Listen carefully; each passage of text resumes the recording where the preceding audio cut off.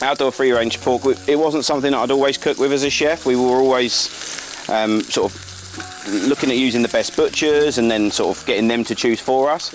And then when we opened the smallhold in 2018, the part of what we do here was about changing our mentality as chefs and really going that extra kind of step and finding out more about where our food comes from and what happens to the production or the growing of the food before it gets to our plate.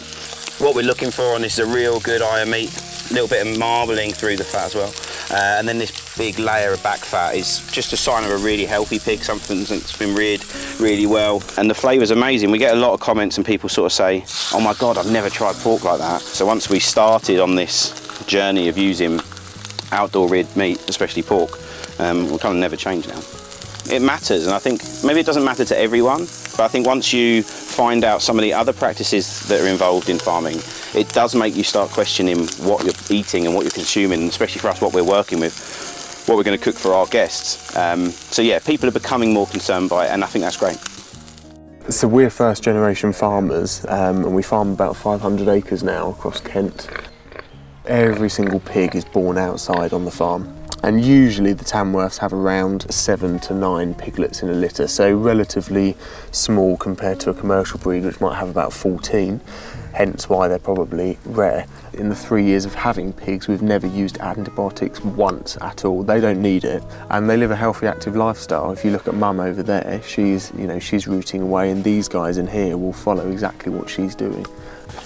So these would have been weaned about 2 months ago, so these are about 4 months of age now. They'll then grow slowly right through to around 10-11 months, which is double the life of a factory farmed pig. There's a real depth of flavour, fantastic texture, there's marbling through the meat, there's a great fat content, and it tastes sensational, and that's purely because of the way these guys have been raised. They're happy in here, they're playing in the ark as we speak. I couldn't think of a better way to produce pork. There's a massive, massive difference between our pigs or any free-range pigs compared to pigs that are in factory farming conditions. There's a lack of light, there's a lack of fresh air.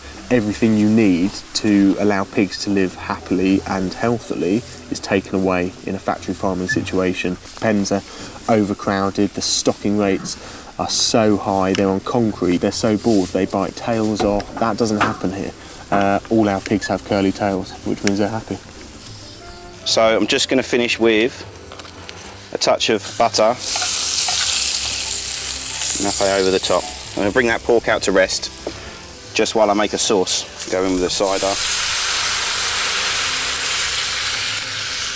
Okay, so cider's reduced, apples are just softening, and we go in with a little bit of double cream. And then we've got some of our own mustard that we made here using green mustard leaf. So we grow that in the farm, we blend it up. It's kind of got a little bit more of a kind of wasabi kick. It's a really good sort of spicy accompaniment to go through this cream and apple sauce. What the pig consumes definitely makes a massive difference, and I think a mixed diet, quite varied diet. The fat is the flavour, it tastes amazing, the rare breeds. It just shows a real good, healthy pig. Just with a couple of our stewed apples and our cider, green mustard and apple sauce. That's it.